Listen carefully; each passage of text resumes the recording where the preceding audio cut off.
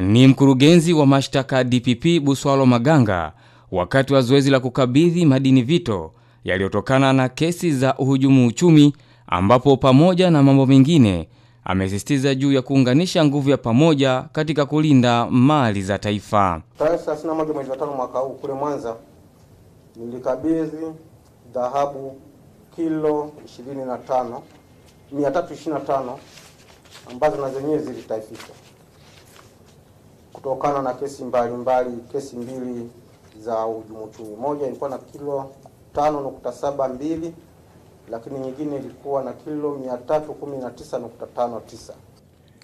Tunaambiwa sisi ni maskini, lakini ndugu zangu, kama mlivyoshuhudia hapa, hatuwezi kuitwa maskini kama nchi yetu ina rasilimali kubwa namna hii. Kwa hiyo kilichofanyika hapa, sisi tulichokitimiza ni kwa niaba ya Watanzania wote kuwa mali hii sasa iko mikononi mwao.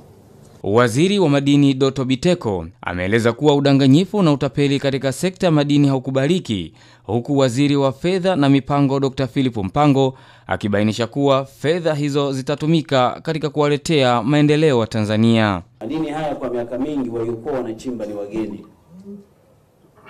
Watanzania wakigundua dhahabu mahali fulani, kesho yake anakuja mzungu kutoka mahali fulani, wanakuja wanaondolewa. Rais ameona uchungu huu, fursa hizo amepewa Watanzania. Watanzania wakalalamika tuna mlolongo wa kodi, rais akafuta kodi. Watanzania wakalalamika tuna changamoto ya masoko, rais akaanzisha masoko.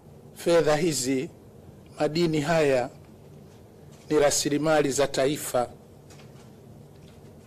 Kwa hiyo kwa kweli nataka niwaambie Watanzania tutazielekeza kwa ajili ya mahitaji yao. Tuna mahitaji mengi sana kwa wananchi wetu: maji, hospitali, barabara, elimu, kila kitu. Sisi kama benki kuu ni kazi yetu hii, kwa hiyo hatuwezi kuangusha waheshimiwa mawaziri.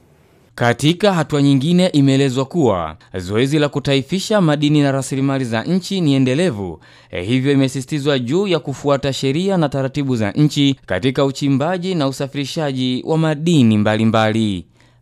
Damiani, Star TV, Dar es Salaam. Bofya kitufe cha subscribe kisha gusa alama ya kengele kupata taarifa za Star TV muda wote, wakati wowote.